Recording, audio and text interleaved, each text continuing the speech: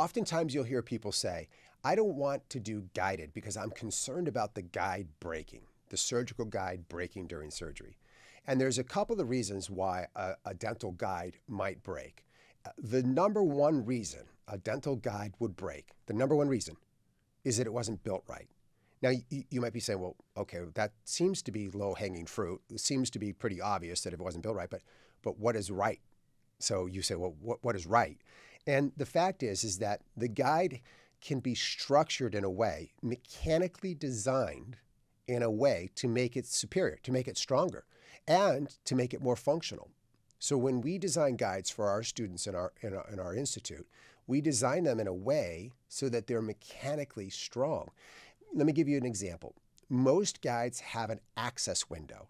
The access or a viewing window allows you to ensure that the guide is snugly seated on top of the substrate, in this case, most of the time, teeth.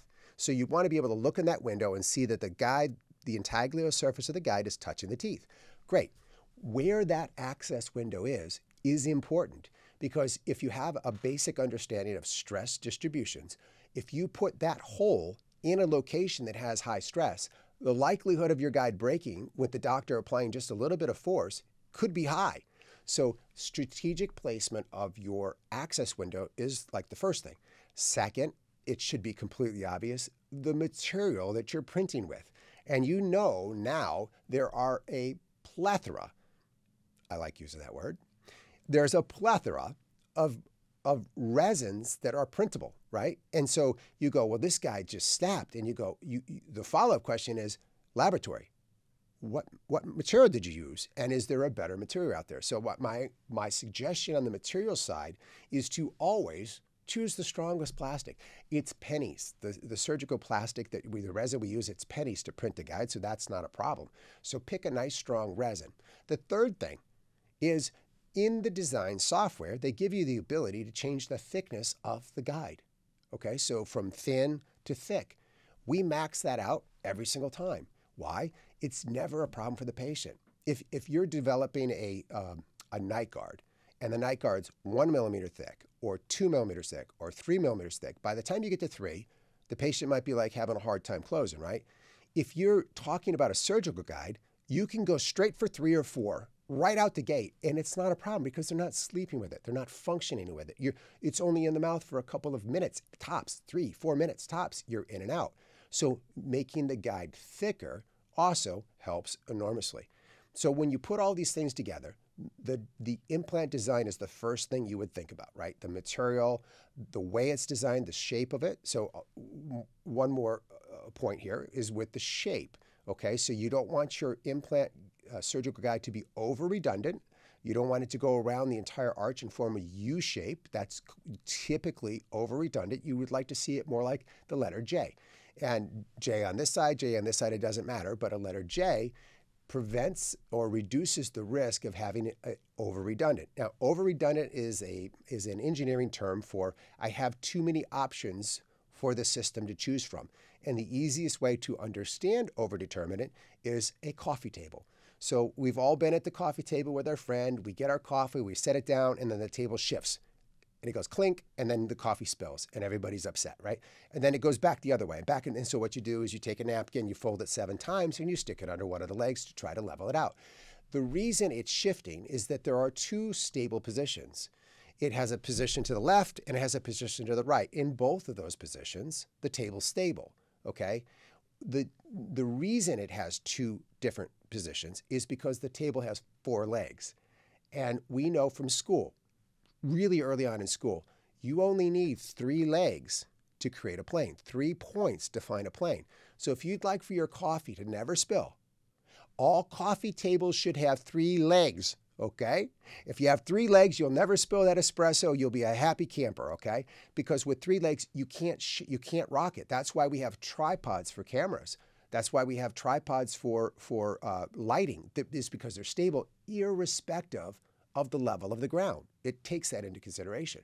Well, when you place a surgical guide, if you think about it, if you keep adding legs, and each leg would be a tooth, each time you add a tooth, it's like adding another leg to that table, you run the risk of it rocking. So that can increase the instability in your surgical guide. So the way you drive that down is you make it as small as possible without losing stability. So it's an optimization problem. And the way we typically do that is by creating a J shape. So if I was doing, let's say, a lower molar on this side, my J would run like this. And then on the other side, if I was on the lower right, my J would run like this. And that's how you can get a nice stable system without having over redundance. So then the last part of this discussion comes down to us.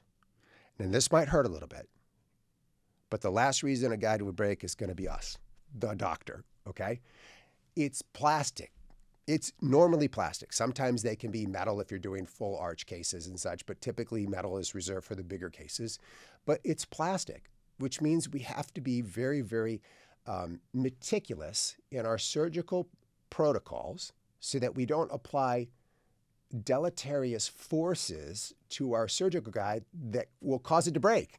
So if basically, let's summarize it this way. If you're heavy-handed, you can break a guide. And so if you break it, the first thing you do is you blame the lab, okay? So we already talked about that. You blame the lab. But the second thing you do is you blame yourself. And after that, there's nobody else left.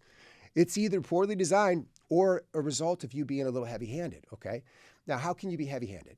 Well, you can be heavy-handed if you don't understand the way the guide system works, the way it's been set up to, but also even with the guide systems that are presented by the manufacturers.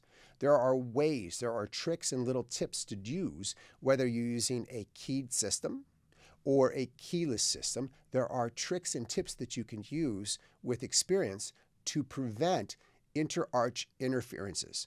So the inter-arch interferences is where we get most of the deleterious forces. We hit the top teeth as we're trying to place an implant on the bottom, and the motor, the head of the motor, is hitting the top tooth, and you can't get access to the master cylinder. And in this case, what you try to do is you say, Mrs. Smith, can you open any bigger? And they can't, and then you kind of force it. You try to force it in there. By doing so, you run the risk of breaking your surgical guide. So the trick here is to learn what those little tricks are in the chair side to prevent you from having to do that. And in every case, in every system that I've ever used, and I've used just about every one of them, there's always tricks to work around it. So learning good surgical skills will help you prevent being the problem, and then having good communication with a lab that knows how to do this, okay? Because surgical guides are easy to do in the digital system. You can hit a button and AI will generate a surgical guide. The problem is, does the AI have the engineering background that we just discussed to do it right? And if it does, great. If it doesn't, you have to communicate that to your lab and or to your AI program to say, this is the preferences that I want to minimize risk and improve outcomes for my patients. So if you're interested in learning more about guide design and such, my technical assistant who does all of our surgical guides has a video that you can purchase, and there's more for that information can be found on Stanley Institute. This has been another episode of Implants Made Simple. I'm Dr. Robert Stanley, the Smile Engineer. Follow if you like for more.